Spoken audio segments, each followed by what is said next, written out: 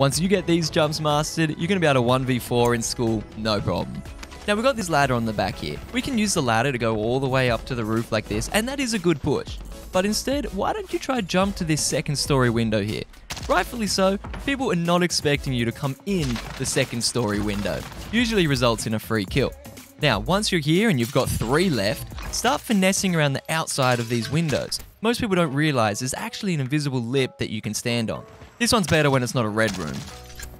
But hey, look at this lip here. You can jump on it from here, you can shoot in. Once you've shot in, you could jump inside, or then you could use it to jump back out. Keeping your movement unpredictable, no one's going to know where you are. Easy team wipe for sure.